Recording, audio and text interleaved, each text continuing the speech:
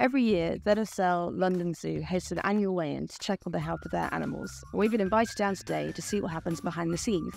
So join us as we go away some animals.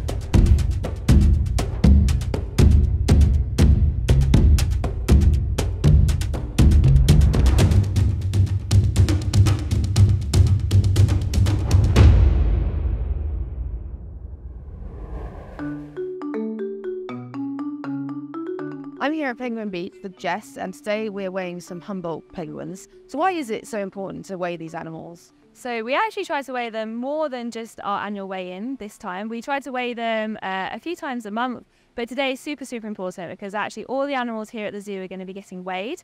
And what we're going to do is we're going to put that information onto a zoological database that can be shared with other colleagues and other collections around the world, so we can actually gain a source of very vital information. We can compare the weights of our Humboldt penguins with other collections, and to ensure that all of ours here are really healthy and that we know that we're doing the right thing for them. And do their weights naturally fluctuate at certain times? They do, yeah. So we've actually got some chicks in here as well at the minute. So of course they're going to be slightly lower in weight than some of our adult breeding males. But also every single year a penguin goes through something called a catastrophic molt, which is basically where they lose all of their feathers. Now in order to do that, they need to gain lots and lots of weight. So what they have to do is we have to feed them lots and lots of fish, and they sort of balloon up. And that way, when we do weigh them, the breeding male could easily weigh up to maybe 6 kilos. And then after their molt and they've gained their new feathers, they can go back down to about 4.5 kilos. So it does fluctuate quite a lot. So what we try to do is we try to weigh our penguins after the molt to get a more accurate weight of actually how healthy they are compared to them just being a little bit chubbier going through the molt. And you mentioned chicks, so every now and then there will be females with eggs. How often does that happen? So that will happen every single year. And what will happen is the colony tries to do everything all together at the same time. So between March to about June, we will have our females sitting on the eggs, but also the penguins do co-parenting, so they'll take it in turns to swap with the males as well. And we'll have those eggs there for a few months, and then we'll start seeing our little chicks starting to hatch and venture out onto the beach. And we had 11 chicks this year that have hatched, and they're now in the pool with the rest of the colony, and they're doing really well. And actually it's their first annual weigh-in debut, so we managed to weigh a few of them. They're doing okay. Big day. And what sort of stats are you expecting for a baby penguin? They can weigh, when they sort of hatch, they'll be around 100 grams. They're actually quite tiny. For the chicks this year, we've been doing lots of training with them. So we've been training them to go onto the scales. They then get a reinforcer for going on the scales. It's a lot easier than us having to pick them up and put them on there. So it's a big day today, weighing lots of animals, and we're going to go see what else we can find.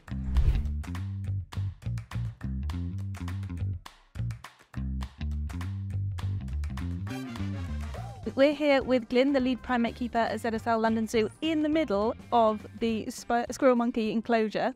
How many have you got today to weigh? So we've got 12 animals to weigh today. And what's the secret to weighing a squirrel monkey? The right food, high value food. So today they're getting a variety of nuts and popcorn to get them on the scales. Popcorn, Yeah. Amazing. And how much are you expecting these squirrel monkeys to weigh? Hopefully it's all relative. So obviously anyone that's younger, hopefully they're putting on the right amount of weight. Anyone that's a little bit older, hopefully they're sustaining weight. So by weighing them like this, it means that we can just keep a better track of what's really going on with them. And identify any problems or any health conditions? Exactly that, because they're often covered in lovely dense fur, and we can't always necessarily see if they're a little bit sort of thinner or emaciated. So this just means that we're keeping track of everything. We can give them the best health care they need. They can give them supplementation if they need that as well. And any naughty behaviours or anything that you're expecting from these guys today? They will probably be pretty good. If they see they've got the nuts, they sort of know what we want them to do. What we spend a lot of time sort of introducing these behaviours to get them used to it, because we want them to be in the best condition they can be. Absolutely. And by them working with us and us spending a little bit of time, we can get them on the scales, we can get all the weights we need. Brilliant, thank you so much. Yeah, sure.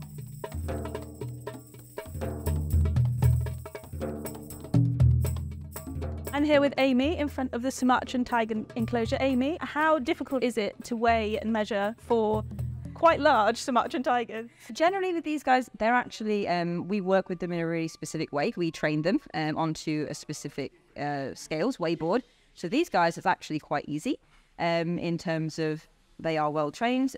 Generally, you do have to teach that behaviour, and getting them to stand up against the ruler has mixed results. It's incredibly important. We want to keep a really close weight on our animals, just across the zoo as well. throughout the year, especially the cubs at the moment because they're still in that really quick growing stage. So we want to keep a really close eye on them to make sure they're happy and healthy. And it's a really good way of keeping an eye on an animal's overall health if there is a quick drop in weight or a change in weight, or if a female is potentially pregnant. And what are we expecting these guys to weigh, especially Asim, the big male? Well, Asim at the moment weighs about 115 kilos, and they are the smallest subspecies of tiger, and so that gives you a key idea of how big the big ones can be. So the cubs, their most recent weight, which was very, very recent indeed, was 75 kilos. So they are rapidly approaching that size as well. And geisha's about 95 kilos. Amazing.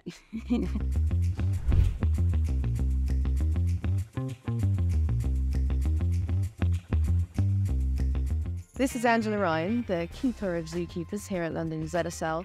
So what is it you're going to do with this data once you've weighed all the animals? All our data goes into something that we call ZIMS, Zoological Information Management System. It's a big database that we put lots of information in. All the keepers will be adding information to this database every single day, so you can imagine how much is in there. But weights are really important because we can then share them with other zoos, not just here in the UK, across Europe as well, and also worldwide. We could all see each other's information. So I know what my tiger weighs compared to maybe one over in San Diego or something like that. And we can make sure that they're all healthy weights and share that information. We can also compare that to wild data. I was going to ask, can this information also help the conservation of wild animals then as well? Absolutely. So if you imagine something like a tiger, they're actually quite hard to spot. They're quite hard to, keep an eye on in the wild, and you're certainly not going to be getting weights very easily. But we can do things like look at paw prints, see the size of the paw print. How old do we think, or what weight do we think that animal is compared to the paw print of one here in our zoos? And they can use that data to help kind of manage the wild populations. And you mentioned earlier that you've got a lot of experience weighing the animals yourself. Which are the hardest ones to do? Well, that's a good question.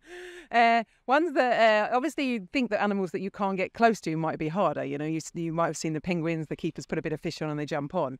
But actually, some of the bigger animals are easier than they think because we make it part of their daily routine. So they walk through over a weighing scales every single day, like our big giraffes might do that. And then you get that weight every day and they don't even know they're being weighed.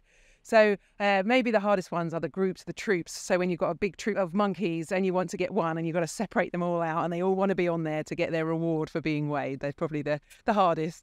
It sounds chaotic, but a lot of fun. Yes.